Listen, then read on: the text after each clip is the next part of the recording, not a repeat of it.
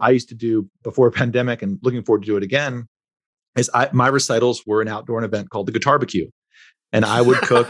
That's a great name. And so the first recital I ever did when I started teaching, I had like 3 kids show up, one of which now is a principal bassist for the Seattle Symphony.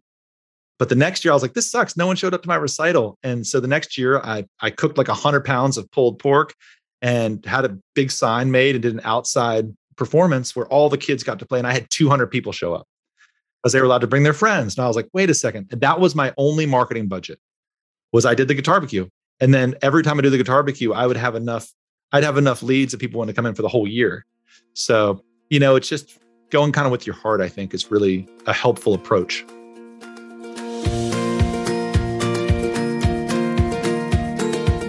Hey there, it's Tim, and I just wanted to let you know that if you're teaching guitar or want to break into offering guitar lessons to expand your business, you are going to want to check out our brand new show, the Top Music Guitar Podcast with Michael Gumley. It's airing on Friday on all podcast platforms as a weekly show. You'll get insider advice on how the best guitar studios get built and how to teach guitar lessons that students will keep coming back for. Don't miss it. Come and check it out now. Hi teachers, it's Tim Topham and you are listening to another episode of the Topcast. This is episode number 274 with the amazing Eric Branner from Fons. I'm going to introduce to you Eric in just a moment.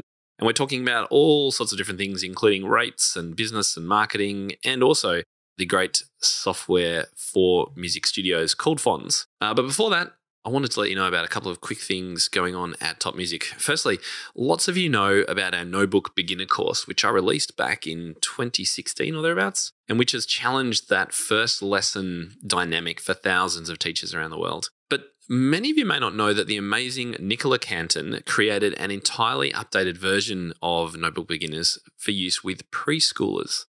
So our preschool No-Book Beginners course has been a hugely popular course inside our Top Music Pro Academy, and is available to any member looking to gain confidence and skills teaching preschool-aged children, which can actually be a huge untapped market for teachers who enjoy working with students, younger students under the age of 6. This is just one of the more than 35 courses that you can get full access to now over at topmusicpro.com. And if you're a member, just head to the Academy and search for preschool. You'll be able to find it if you haven't checked it out before.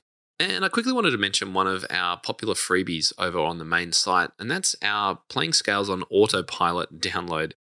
If you find your students have kind of got to that point with their scales where they're like, oh yeah, kind of scrolling through their Snapchat while they're playing with their scale with their other hand, because it's all just got a bit boring and a bit too easy, then it's time to mix things up and switch off the autopilot for students. I've created a short video about what I do, and I'm giving away a 3-page download of scale playing tricks, tactics, and challenges. It's all over on the main website. If you want to find it, the best thing to do is actually just Google Top Music Autopilot, and you'll be able to find it pretty quickly. All right, let's get on with the show. My guest today, Eric Branner, is the CEO and co-founder of Fons.com, an award-winning web-based platform that streamlines payment and scheduling for appointment-based businesses. He's also a Seattle-based guitarist, teacher, author, songwriter, and owner of the Black Forest Music School. Welcome to the Topcast, Eric Branner. Welcome to the show, Eric Branner. So great to have you here. Thank you so much for having me. It's great to be with you. Well, I've been meaning to have you on the show for ages. So first up, apologies that we haven't got you there yet, but I'm glad we're doing it today. You are so respected in our industry and have a huge wealth of knowledge and experience that I know you're only too happy to share, because I'm in some of your Facebook groups and I see some of your user feedback and the questions you answer and all that kind of stuff. So really looking forward to a chat today. Me too. Thank you so much. So I thought it'd be good to kick things off. You're currently the co-founder of Fons, which is studio management software that I know some of our listeners will have heard about. So we're going to dig into that a little bit later and find out a bit more about Fons. But you're also a guitarist and guitar teacher. Tell us a little bit about your journey from being a student to teaching. Oh, absolutely. Yeah. My background is, I'm a classical guitar player. I grew up playing guitar. I knew that's what I wanted to do, but I came from a family of entrepreneurs. My grandfather was a concert classical pianist, and he was a band director his whole life and had a big band. And my father was a serial entrepreneur. So I had a real great kind of combination of support for pursuing the arts And I had a really deep love of teaching. I started teaching when I was in college, in music school, and I just fell in love with it. And I was like, wow, this is something I want to do. So then I moved out to Seattle after my undergrad and to continue studying. And I started teaching and gigging, and that became my path. I opened up a music school here and just, wrote a couple books, just really enjoyed that scene and did that. My wife is an actor. Oh, wow. And the two of us just had like a really cool creative existence here in the Pacific Northwest. And then about, 6 years ago, had been doing it a long time. And I always had in the back of my mind that I was at some time going to go to law school, get an MBA, just kind of mix things up. That was always part of my plan. I mean, I majored in music, but I also studied business, and I loved both of those realms. And I'd been doing it for a long time. So I was itching for something different. And that's when I kind of asked the universe, and I had this opportunity to do a technology startup. So that's where my shift happens. I still do teach 10, 15 students every week. I intend to do that forever. So, but just not as much as I used to. What kind of acting does your wife do, or did?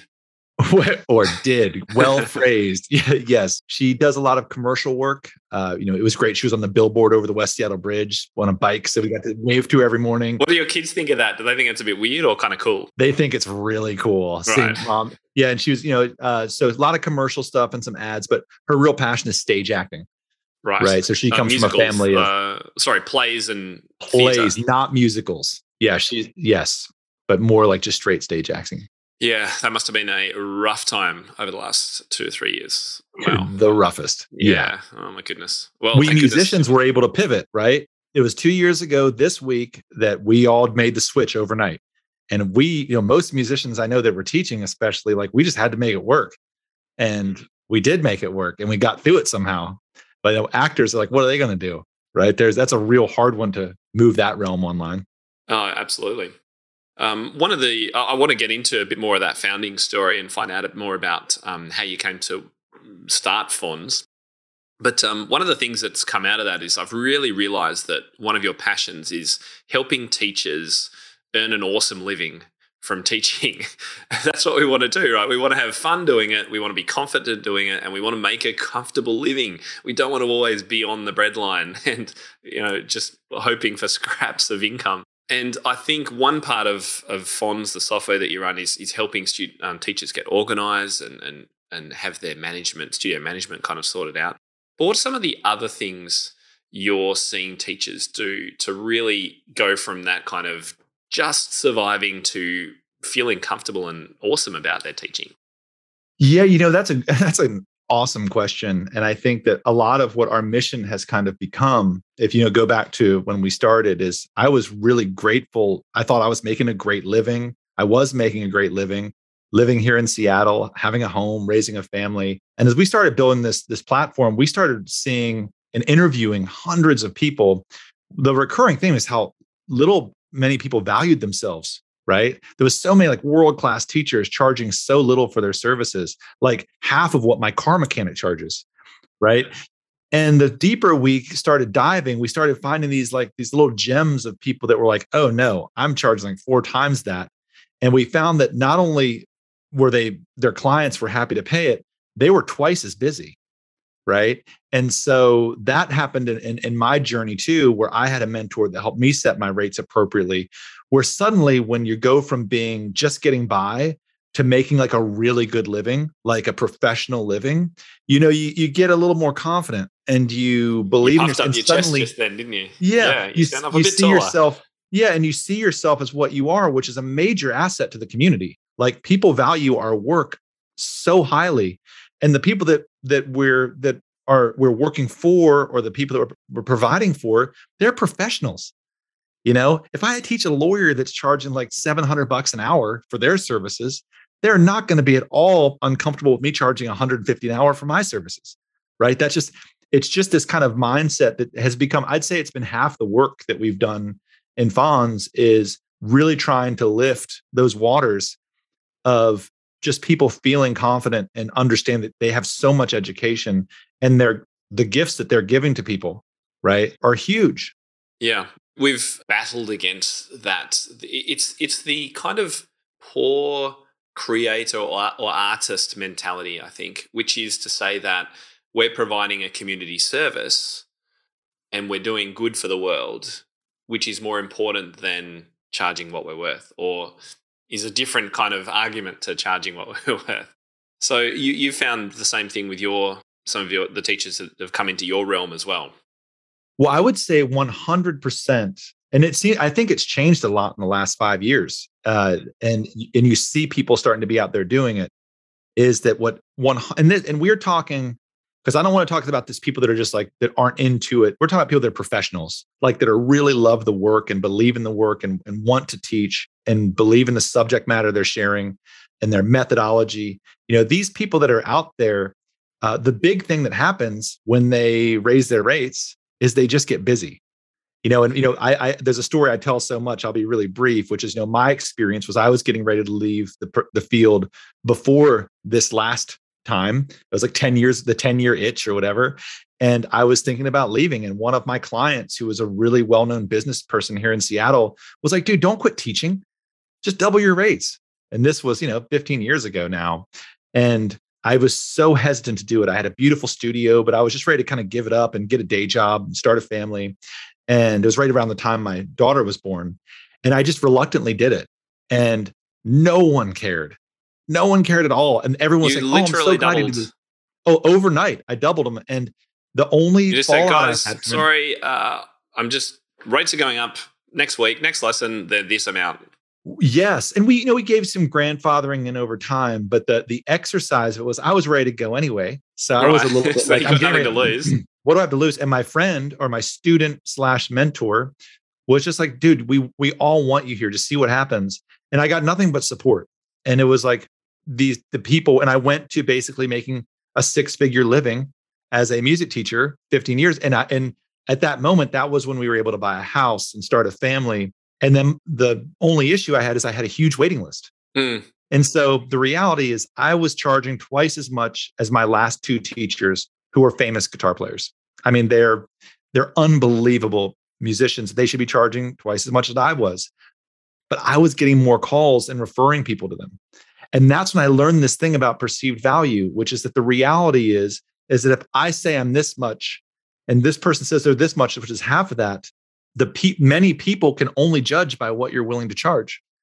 Right. And so they want what's best for their kids. So they'd be like, oh my gosh, Eric obviously must be a great choice. And so this just kind of got my head spinning, and all these things led us careening towards developing Fons, right? Which is kind of codifying all these ideas and then putting them into a structure for this company.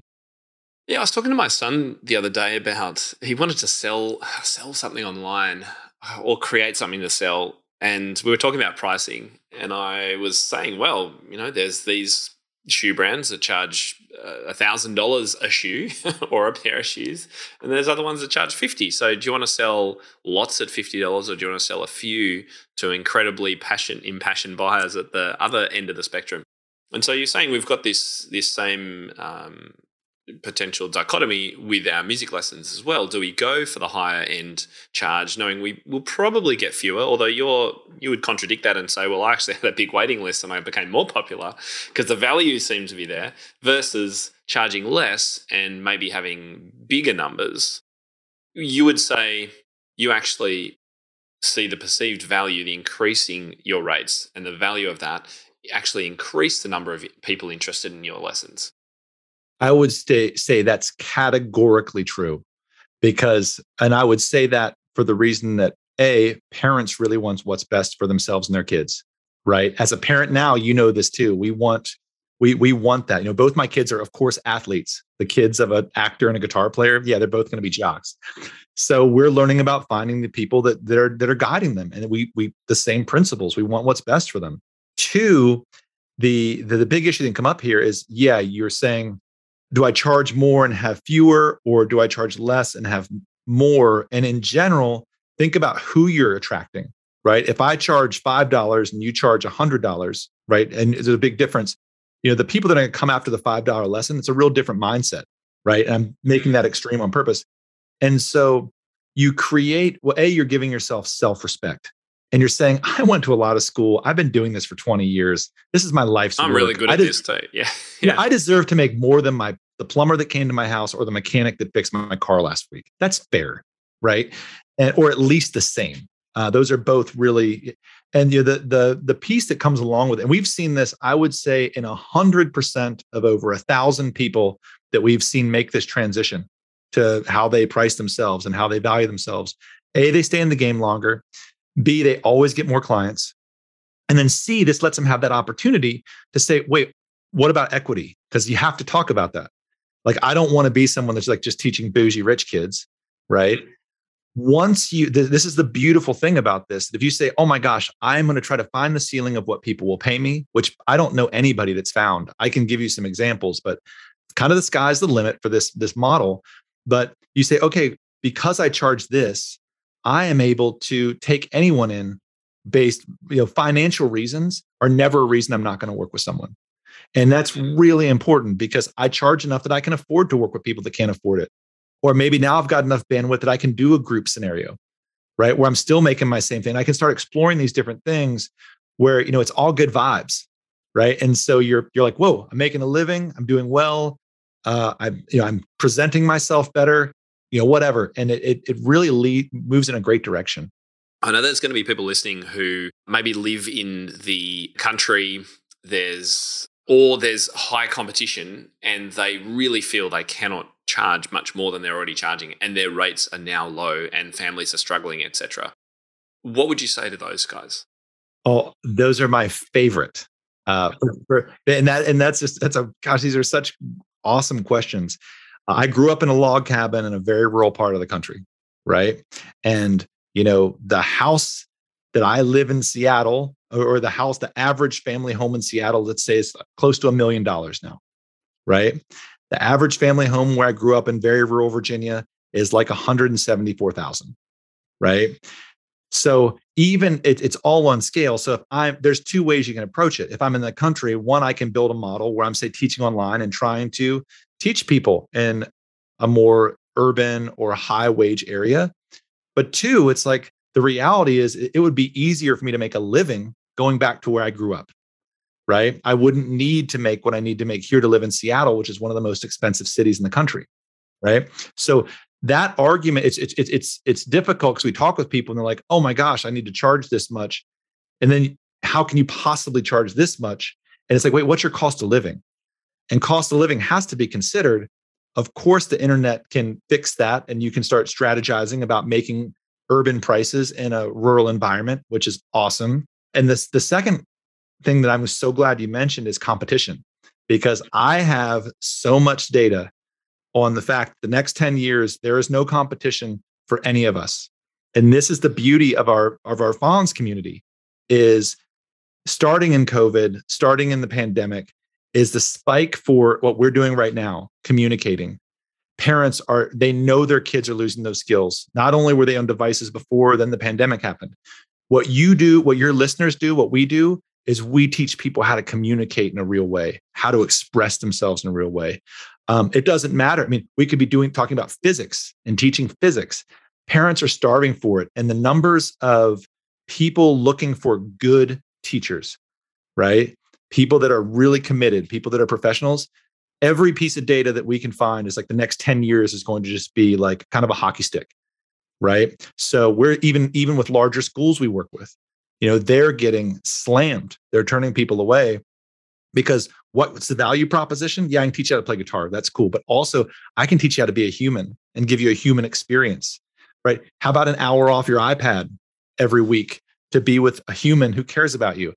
And so this is something we didn't expect as we were rolling this out and as we were looking at the landscape, but it's really beautiful. And it allows us to go deeper into our niches, right? Of what you really want to do. I only focus on kids 7 to 9, whatever area that is, your thing, you are enabled to lean into it, which is so cool. That is such a good feel-good commentary. I really enjoyed hearing that. And I know the listeners will as well, because it's so much doom and gloom out there. And I know that teachers have struggled with retention in the last 2 years. We all have. Businesses have struggled. It has been tough. But it's wonderful to hear you say that, Eric, because I think I agree. Because I can look at it from the parent side, and I know lots of our teachers and members are parents as well. You look at it from the parent side as well and go, well, yeah, we do. We need that connection. What opportunities can we give our kids now that the world is opening up that doesn't involve screens and technology? And it's great to hear you say that we could be at the start of a growth period, which would be really exciting. One of the things that you've touched on now is marketing yourself as well. And I know that's a real passion of yours. We've talked about pricing as being one way to market. And you've just now touched on a second thing, which was you said, we're not actually teaching guitar lessons. We're not teaching piano lessons. Well, we are, but that's not the outcome. The outcome is personal growth and development and responsibility and all of these amazing things. How can teachers improve the way they market themselves in the coming 6 months to a year? I think I'm a big fan of long tail marketing. And by that, what does that mean for people? Long tail means less Google and Facebook ads and more building relationships and building and doing great work and proving yourself. And you need both, obviously. But I think that the people that are listening to this, the people that are passionate about doing this type of work, that are working with you and trying to really become excellent at it. You mentioned this great thing. What are we selling? Well, you could sell it. You could say, I'm selling excellence, right? I'm selling excellence for your child to be excellent at something. And yeah, this personal development, this growth.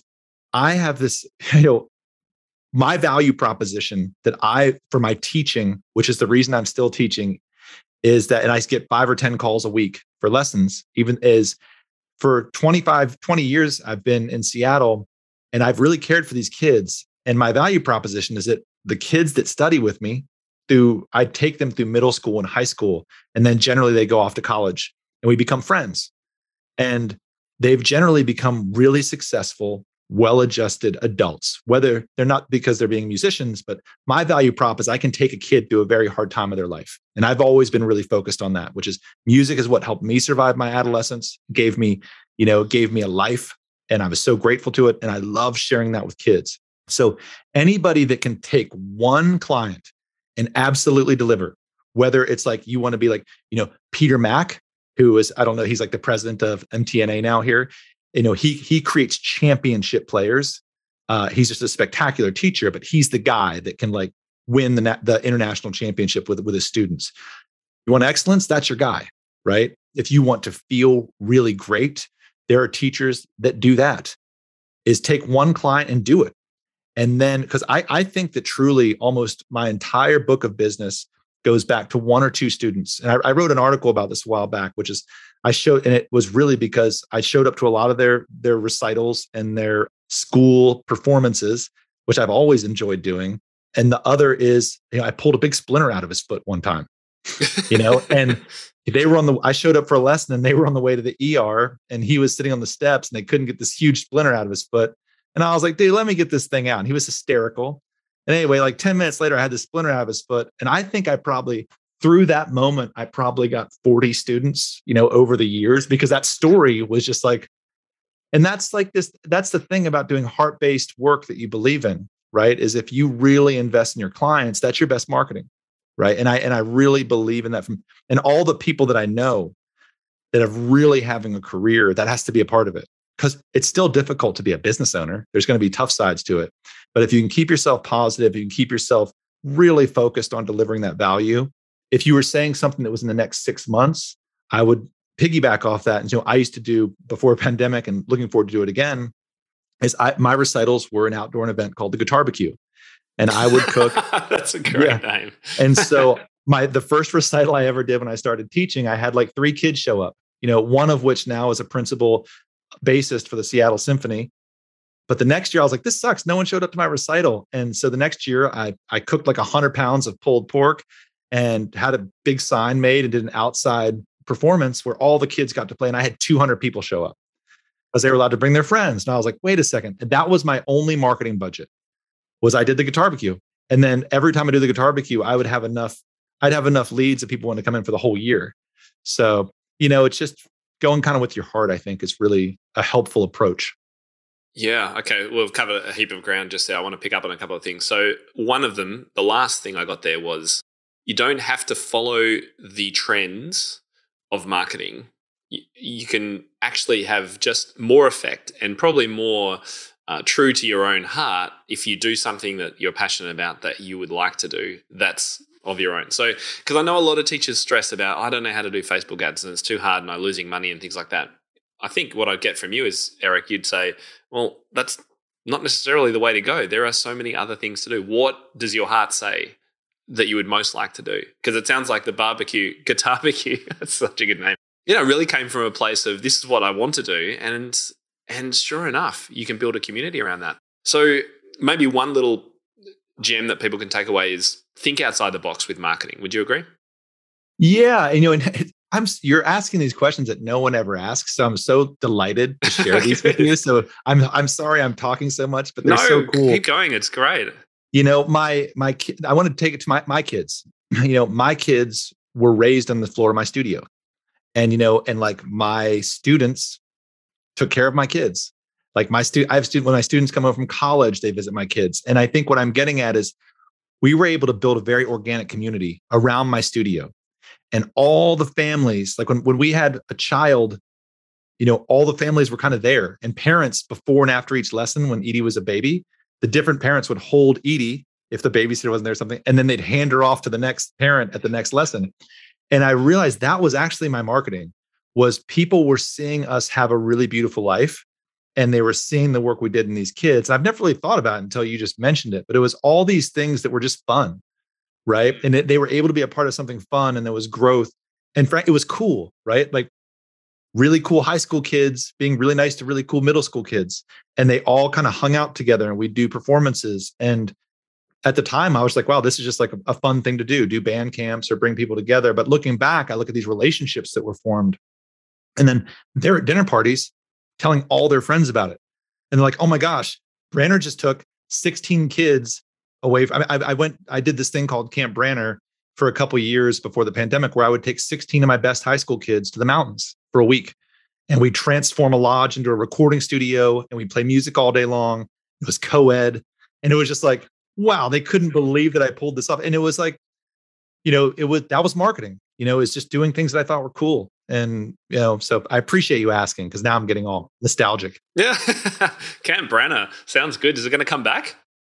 100%. I'm hoping to do it. My daughter's in high school now, and she's been waiting for it. When Edie was little and Huck was little, at the end of every day at Camp Branner, the entire crew would have to learn a 3-part harmony a cappella piece to sing them to sleep around the bed. And we timed them how long it would take them to put my kids to sleep. And so my kids never forgot that. Extraordinarily creative.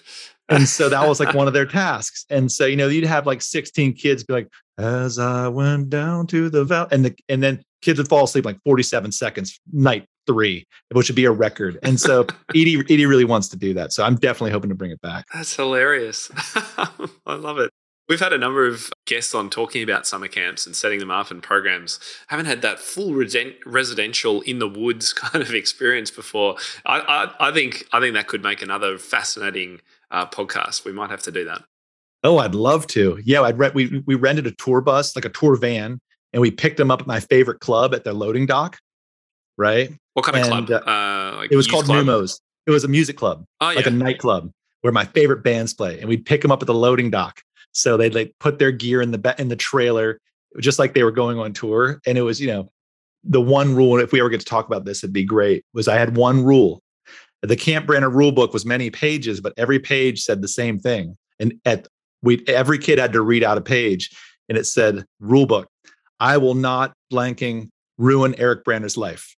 And, with the language, and every kid had to say it outside. I was like, do whatever you want. Just don't ruin my life.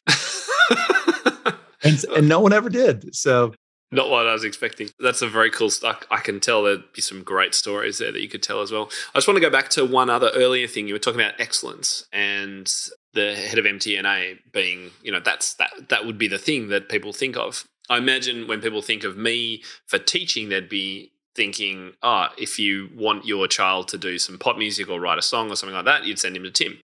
So what's your view on the importance of differentiating yourself and not being everything to everybody? I think being a generalist is great if that's what you do, right? But I think it's really good to tie it into like the emotional development, right? Because like what people, they want to learn a pop song. Well, what does that mean a little bit deeper? It really means being able to express themselves playing pop music, right? And so really what they want is people want to work with you to become an artist, right? That's how they see themselves, right? And to become creative. So I think that it's very important to have a niche of what you do. Like I'm sure you've probably talked to this really cool guy, Tony Parlapiano. He's all about this experiential. The guy with the coolest name in piano. Yeah, like what he does is so great. And so I think, if you're in a locality and you want to be the piano teacher, I think it's great to just be the piano teacher. And depending on how big a town you're in, sometimes you don't need to differentiate as long as you're awesome and you're doing things that are really fun and creative. If you're, in a bigger market, it really helps. If you're competing against like School of Rocks or these different kind of bigger schools or programs that are kind of popping up, then it's a great idea to have a thing that you're known for. Right. A thing. And it can be as simple as helping kids navigate middle school. Right. Hey, do you want to have a happy seventh grader? Well, this person can do it, right? Through playing pop songs, because that's what they're doing, right? You're giving them inclusion, community. Peer acceptance. Yeah, all that stuff. Yeah. So important. Yep. All right. Well, let's pivot slightly to Fons. So how did this come about that you went from jamming, playing guitar, teaching guitar to now running, co-founding a tech startup? It was another one of those 10-year itches where I got very lucky, where I truly, literally asked the universe. I said, I'm ready to do something different right now. I'm kind of burning out. I was teaching like 50 students a week and I just was running out of gas. And how long ago was this, Eric?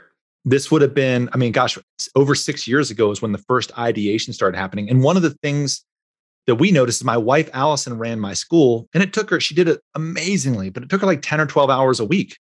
Right. Oh, she was doing all the admin while you were doing the teaching. Yeah. She's a brilliant admin. Yeah. And she did it just spectacularly and knew all of our clients.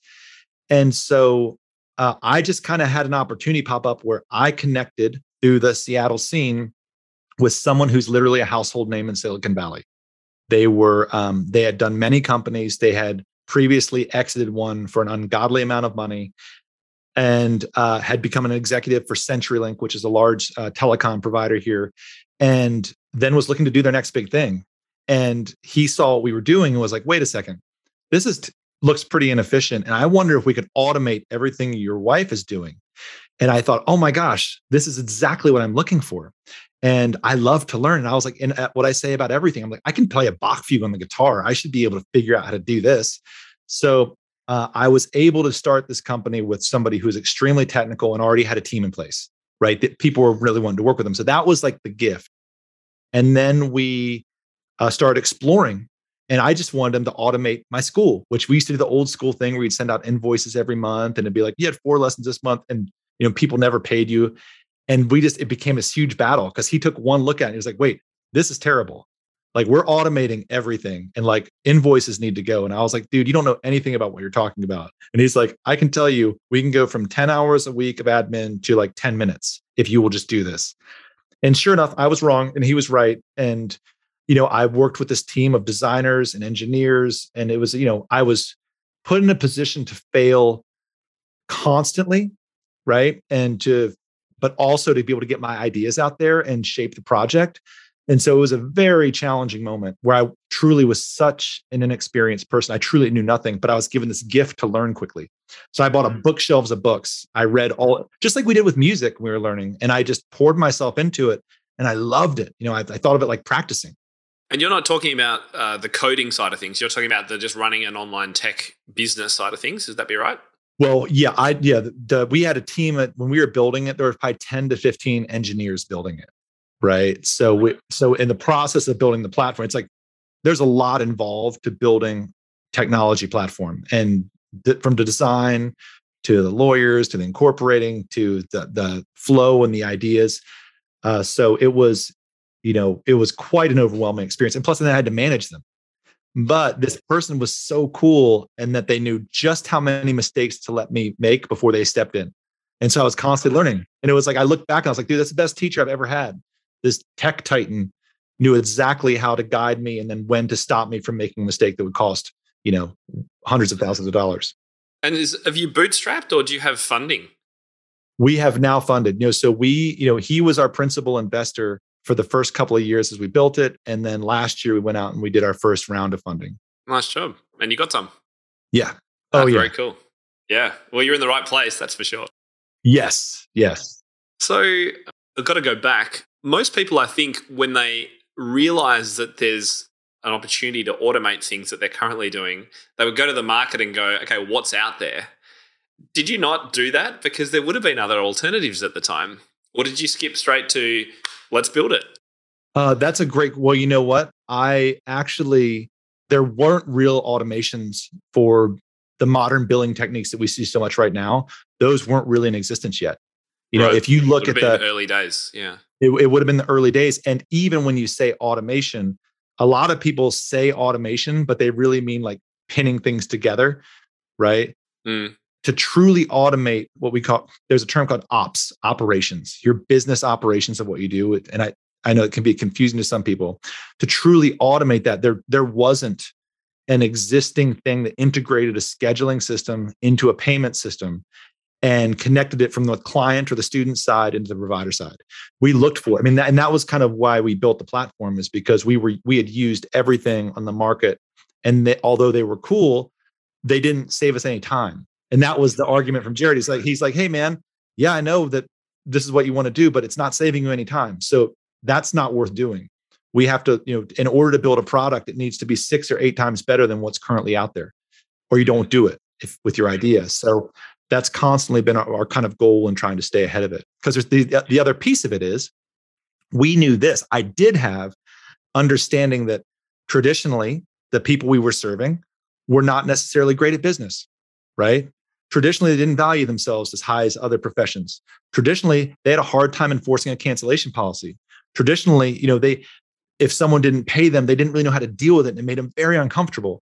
So the other piece that we did is we started accumulating pain points, right? I didn't like it when Johnny brought a check out of his pocket 3 weeks late, crinkled, that had gone through the washing machine, because I'd have to talk to his mom during the lesson.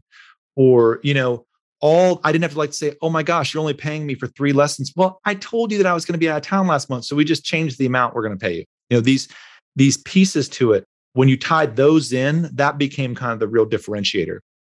Oh, quick question. The name, Fons. Is it one of those like Spotify or Loom, like just a random word, or is there some background to it? Fons in Latin means fountain or wellspring. And if you look at the Fons logo, it's actually pretty awesome. Like if you look at it one way, you can look at it as a group of people sitting in a circle reading. That's what I see it as. Yeah. If you look at the other way, you see a circle outstretched, holding hands, looking out. No, that's what I see. Sorry, the outs. Yeah. So the concept, and so it's actually, we're pretty stoked about that. So Fons is that we are serving the well springs of knowledge, right? And that's kind of the concept. Nothing to do with Happy Days, the Fons. Oh, trust me, I've been trying to get close to Henry Winkler for 3 years. So he's definitely on my. Henry, if you're listening right now and getting into piano teaching, we'd love to have you sponsor Fons. Well, look, I was lucky enough to have, I think it was Jen on your team, give me a demo of Fons. She was fantastic. And I've got to bring up just a few things that I was impressed with. One of them was, you mentioned just before, the pain points. Cancellation policy enforcement is a pain point. We all know that. Not only do you need the policy, but you have to enforce it. And one of the things that I saw that you guys had set up was this automatic SMS reminder. You can choose how early before the next lesson people get reminded. And on that reminder, it says, remember that your cutoff for cancellation is 24 hours before the lesson, or whatever it is. Do you find that's made a significant impact in your users' ability to enforce their policies? Well, you know what it is? It makes people feel better. And what I mean, because we're like, music teachers are inherently pretty good people, right? And so it's totally fair that if I say I have a 36-hour policy, and if 48 hours before my appointment, they cancel, and that's my policy, it should be okay for them to cancel, because that's what my policy says. I have to do that. So some businesses don't do any cancellations. That's fine too, but you have to be clear, because your clients will respect it. And what happened the moment, when I switched to Fons, I'm not embarrassed. I was our first customer. I had $8,000 in outstanding payments, right? And we had someone full time working it. It was like embarrassing, but it's a life. I'd been running this school forever. And the fact that we didn't have any anymore, like a month later, because it was all just automated. And so the parents, sometimes they'd get billed and they'd be like, at first they'd be like, wait, why'd I get charged for this? I'd be like, did you get the email that said when this was? And they'd be like, oh, I did. And they never ask again. And so I think the other big piece is decline payments, right? If a credit card doesn't go through or a payment doesn't go through, Fons just sends them a nice note. And they're like, update here. We try it again.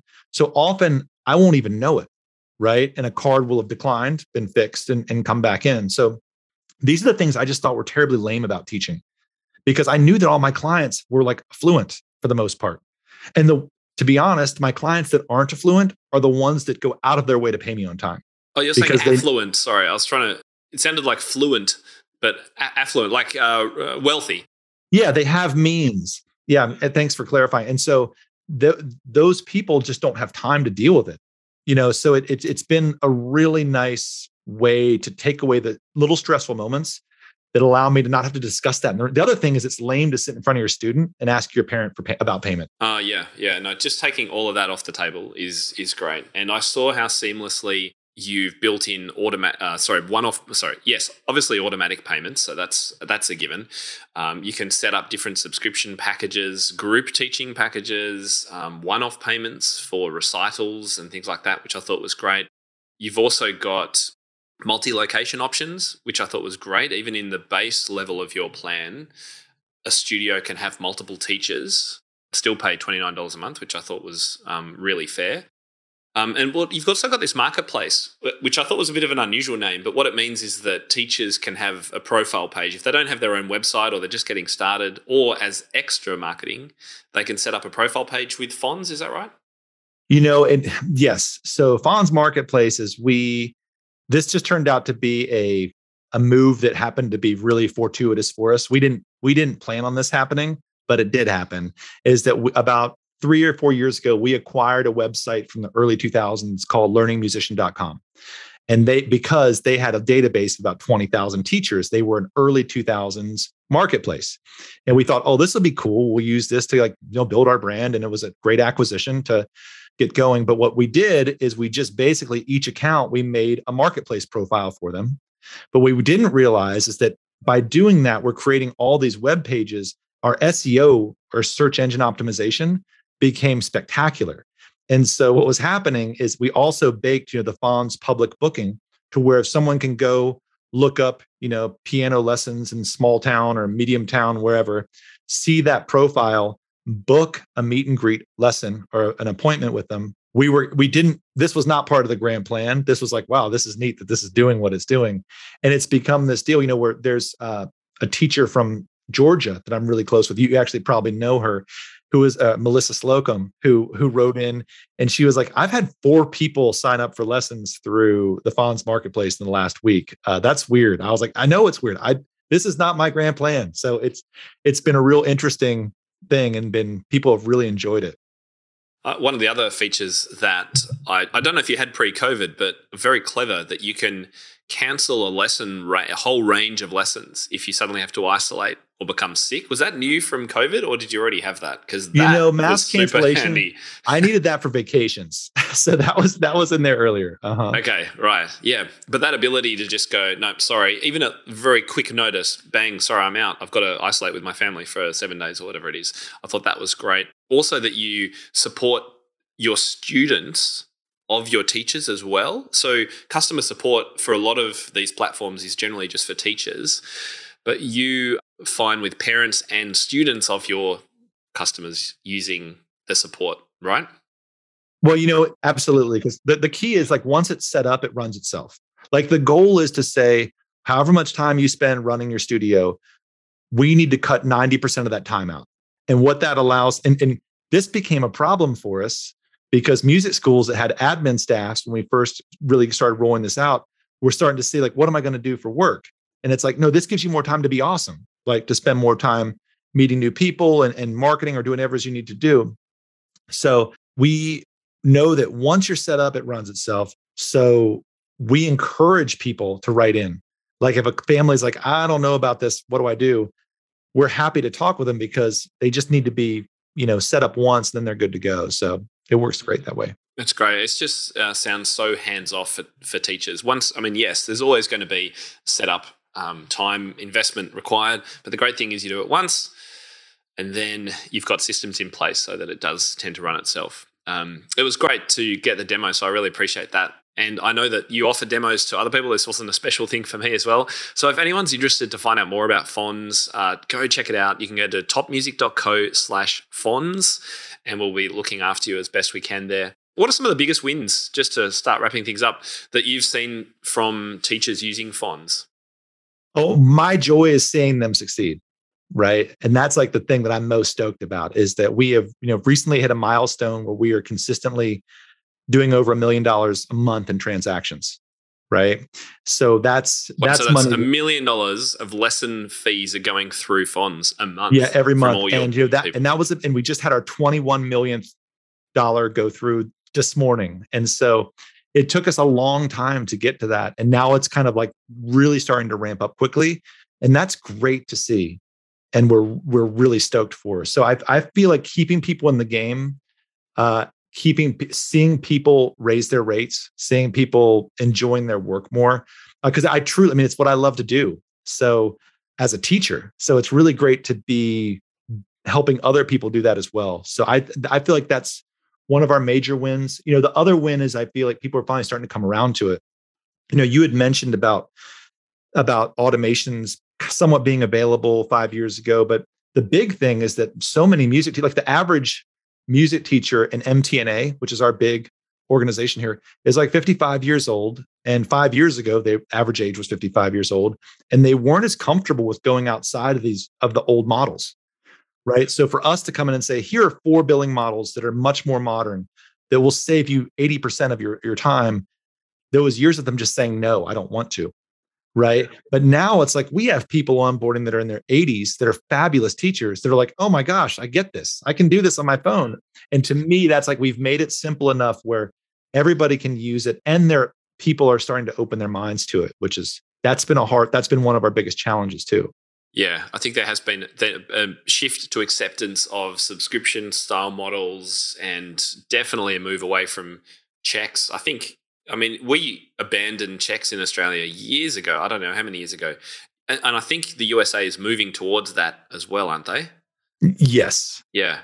For sure. But the great thing is none of us just stop taking checks and cash. You don't need to. And the great thing is that from a parent perspective, I don't want to be worrying about bringing cash and writing checks or anything like that. I want it to be automated. It works for both sides of this equation, I think. Really cool to unpack all this with you. And I know we could talk for much longer. Any quick insider sneak peeks about new features or anything coming up? Sure. One of the things, Fons has a lot of really great events that we're coming up, and we're excited to be a part of. MTNA coming up later this month. They did do their convention virtually, but the big direction I see Fons going next is it's kind of starting to disappear.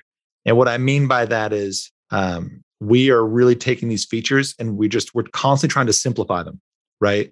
To where they're more and more able to be part of your brand, right? So like meaning that it's less Fons and it's more Tim Topham, right? And so that's kind of a big shift this year.